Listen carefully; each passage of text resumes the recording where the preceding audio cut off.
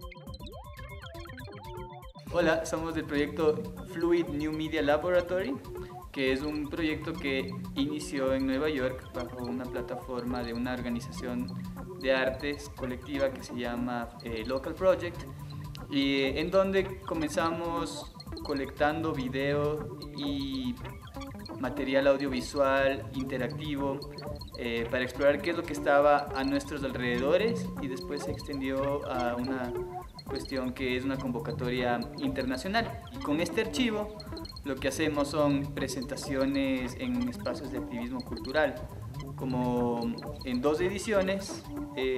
Al comienzo fue algo en el barrio de Long Island City en Queens, pero en la segunda edición ya abrimos las puertas, hicimos contactos con otras organizaciones y pudimos hacer screenings en el Museo del Barrio, en el Third Ward en Brooklyn y en el Museo de Queens, como también en el Local Project mismo, un segmento que fue de un taller que armamos en Queens de profesionalizar a individuos en la realización de historias documentales personales.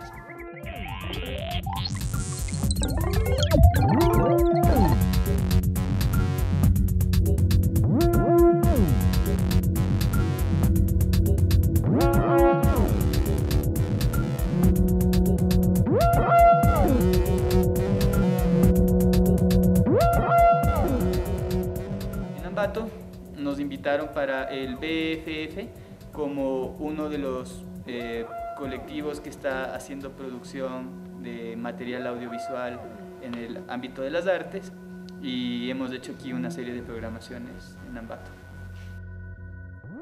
Principalmente hicimos una exhibición de los cortos seleccionados de toda la muestra que manejamos de videoarte y animación experimental. Tuvimos la oportunidad de contar con un apoyo muy interesante y de espacios muy chéveres aquí en la ciudad. Hicimos la exhibición de los cortometrajes, que fue nuestra selección del año pasado en la Casa del Portal, y hemos hecho una charla sobre un taller que manejamos en Queens, en Nueva York, que se llama Digital Storytelling, que es como un cuentacuentos digital, Es un taller narrativo que busca involucrar a la comunidad y a personas que buscan participar en el arte, que quizás no tienen acceso fácil a instituciones académicas artísticas.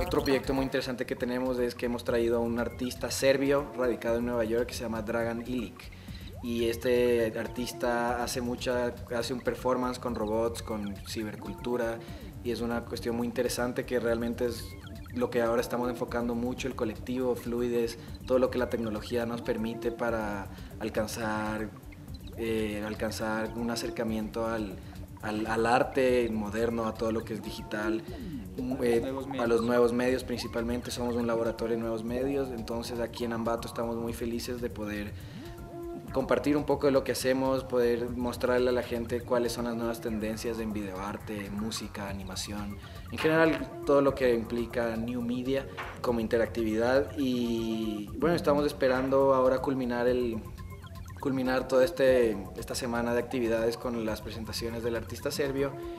Y igual de todas maneras funcionamos como un colectivo digital, entonces todos nuestros trabajos están online, se pueden encontrar distintos videos y documentaciones de todo lo que hemos hecho. Y como futuro del colectivo, yo creo que nosotros mantenemos la sede de Nueva York como el eje central del colectivo, pero tenemos ahora muchas propuestas y opciones de viajar por el mundo haciendo selecciones, incluyendo artistas de distintos lugares a los que vayamos, para más o menos mantener esa relación de cuál es la referencia internacional, pero siempre involucrando a gente local para que el colectivo crezca y se haga más interesante.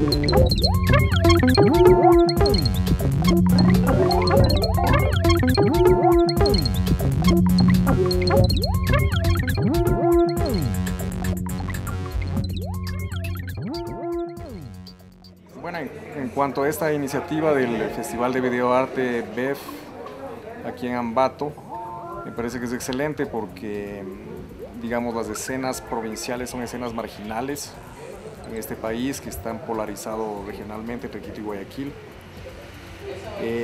Este tipo de iniciativas son iniciativas independientes que tratan de construir gradualmente un público y un espacio de reflexión sobre estas cosas, donde tradicionalmente no existen ni líneas de discusión, ni eventos, ni espacios para proyección, en este caso de videoarte, ¿no? Entonces a mí me parece que hay que apoyar este tipo de iniciativas porque a la larga se cosechan los productos, y los productos son generaciones de gente joven, mejor formada en todos estos ámbitos de discusión y de reflexión y de producción de imágenes, ¿no? Así que más que contento de haber venido a Ambato.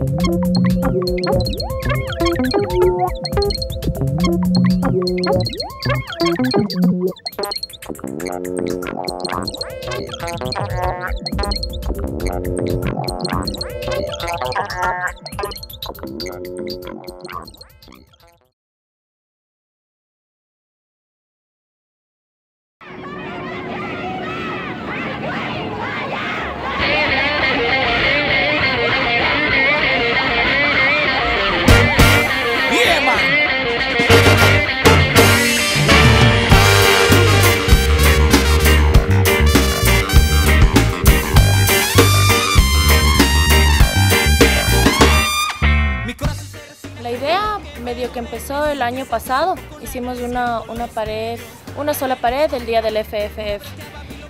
Fue una iniciativa del José y la Tania, que son la Central Dogma, y este año quisimos extenderle, entonces hicimos 3 días de pintada con 15 artistas. Agitando aerosoles contra la presión, si el estatus lo esconde, hoy cantaremos, es nuestro destino. Cantar por lo que no está escrito. Agitando aerosoles contra la presión, si el estatus lo esconde, hoy cantaremos, es nuestro destino. Cantar por lo que no está escrito.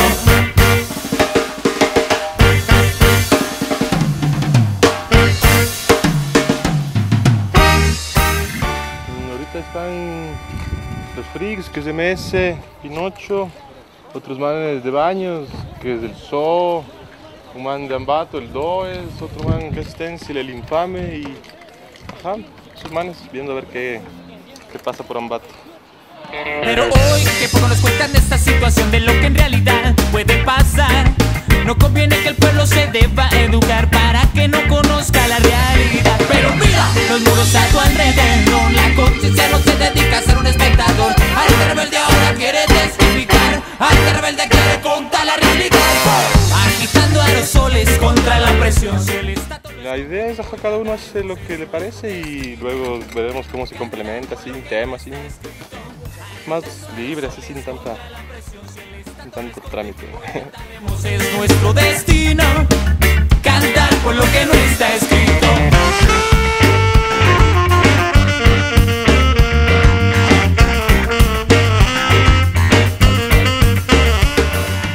Estamos pintando entre 4, cada uno a un lado, y poco a poco se va complementando el trabajo. Estamos Raro, Mensa por el lado de acá, Suerte por el otro lado, y yo S2 aquí en mi pedacito. Pues la idea, siempre comenzamos trabajando de forma bastante espontánea, improvisando más que nada todo lo posible, nuestra pieza individual, y después empezamos a buscar una armonía con los distintos trabajos. O sea, como que primero hacemos los bichos que les decimos, o los personajes, y después empezamos a hacer rellenos, etc. Pero ahora hemos hecho ya consenso de que no vamos a fondear, sino que vamos a dibujar encima de la pared y desarrollar eso, básicamente. La idea es inspirar a la gente y que la gente joven salga y pinte en la calle. Tengo dolor en tu corazón que te dice que hago. Ahora eche como un perro a la calle. Hagan lo que hagan, tus hijos.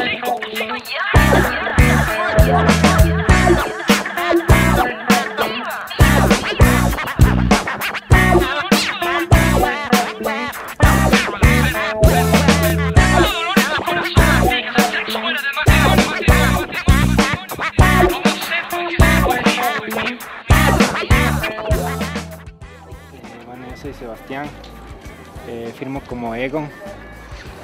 Ya llevo pintando a full así, casi sin parar, como 3 años, pero en realidad empecé hace unos 5 por ahí. Mi primer acercamiento con el graffiti fue un poco el graffiti de letras de eso.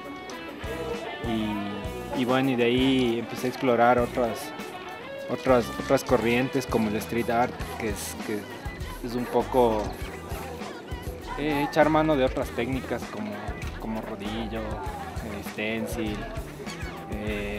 carteles, papeles, ese tipo de cosas.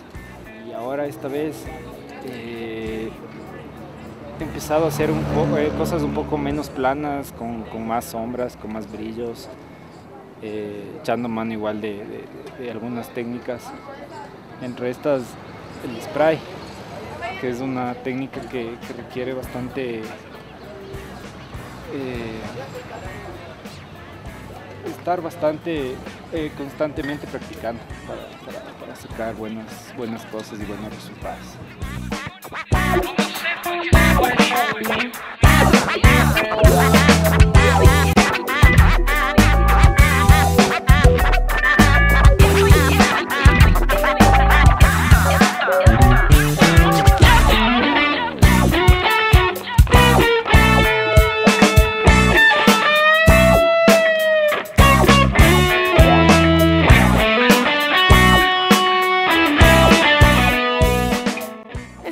Me parece bacán porque, o sea, tenemos full paredes, nos han tratado además súper bien, es como que ya se respeta el trabajo y no es como que llegas y tú tienes que estarte buscando todo, sino que ellos ya te están como que apoyando un montón en lo que haces. Además todo el tiempo han estado atentos, las paredes son bacanzazas y a la gente también le gusta full, así como el trabajo que hacemos. Y estoy bien contenta con esto.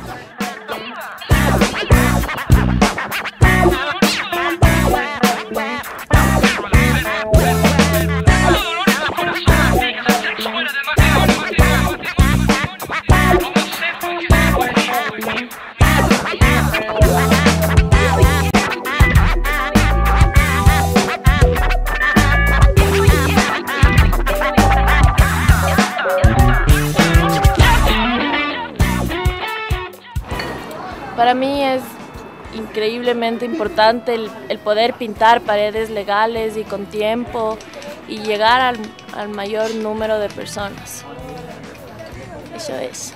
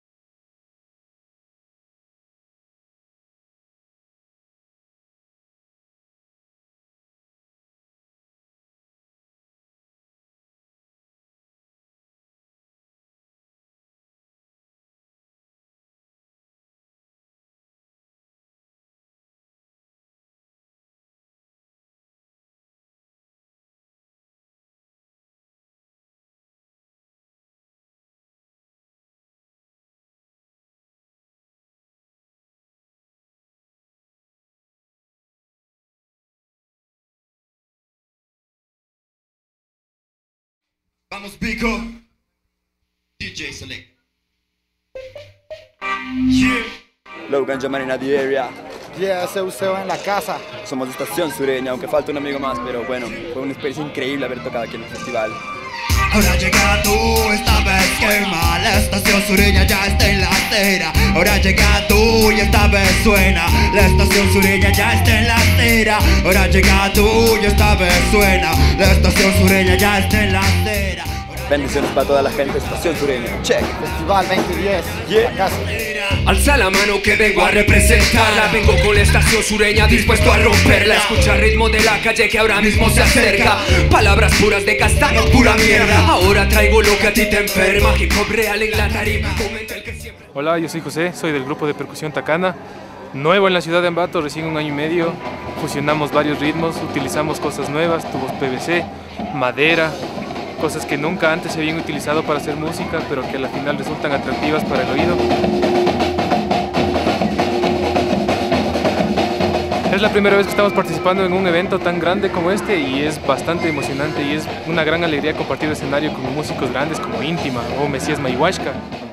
En realidad emocionante volver a nuestra tierra, hacer la música que siempre hemos hecho frente al público que ya nos conoce, pero esta vez creo que un poco trayendo una evolución del arte que hacemos y representando el hip hop de Ambato, que creo que poco a poco se va ganando territorio a nivel nacional y a nivel de Latinoamérica también. Rewind Selector, this is our original vibe. Hemos prendido el fuego, eco.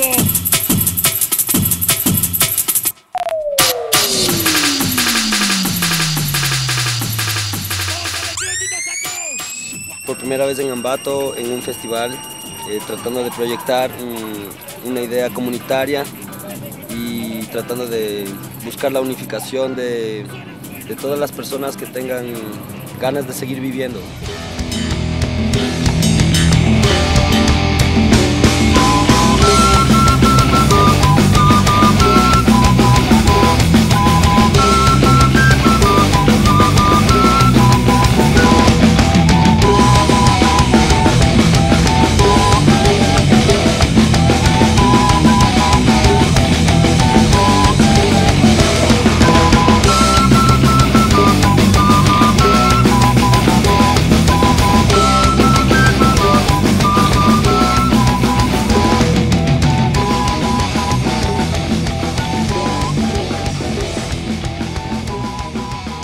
Ambato rockea, bro. Claro, claro.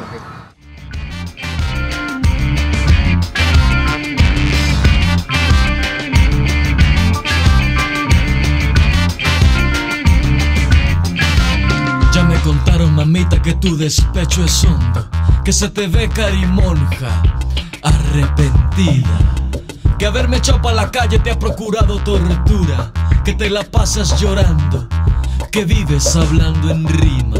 Me lo contaron, bizcocho, que te cortaste hasta el moño, que vendiste las cortinas, que el duro mal de mi ausencia te despertó la loquera, que siendo mías las cobijas, tú las perdiste en un empeño, las perdiste en un empeño por meterte a guarambera.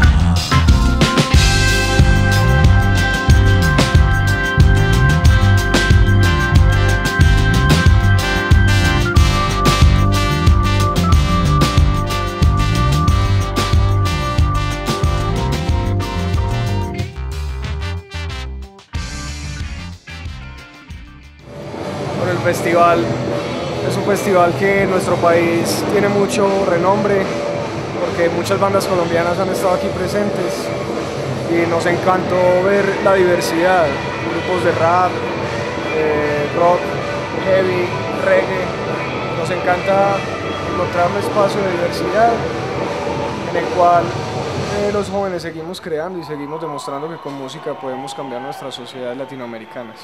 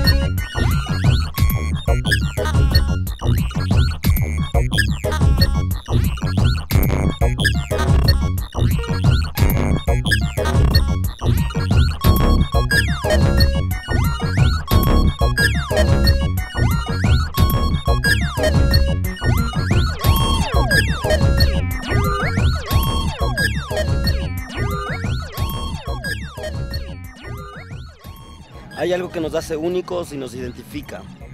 Y lo que nos identifica más y nos hace más diferentes son no las banderas, no los límites, sino la cultura que llevamos dentro. Lo que más unifica a los pueblos es la música, no la diplomacia.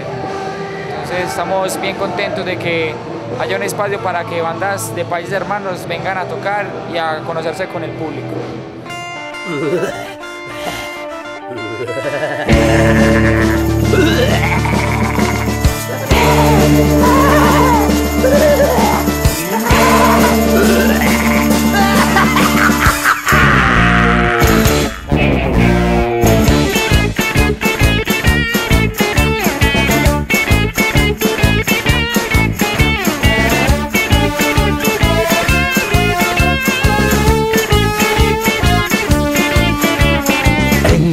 Siempre atención, tengo mala reputación. Haga lo que haga, da igual, todo lo consideran mal. Yo no creo que hago ningún daño queriendo vivir fuera del rebaño.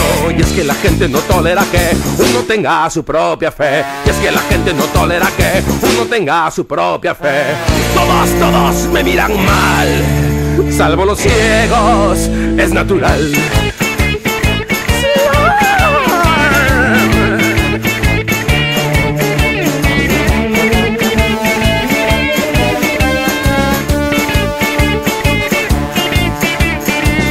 Fiesta nacional, yo me quedo en cama igual que la música militar. Nunca me supo entusiasmar, porque para todos el peor pecado es alejarse del camino señalado. Y es que la gente no tolera que uno tenga su propia fe. Y es que la gente no tolera que uno tenga su propia fe. Todos me apuntan con el dedo, salvo los mancos, quiero y no puedo.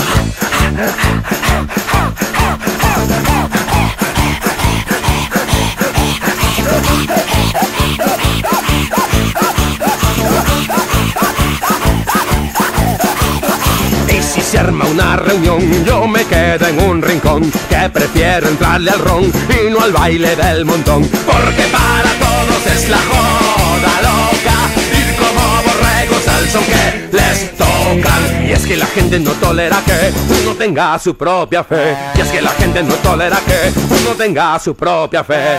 Todos me juzgan mal, los que han pasado y los que vendrán.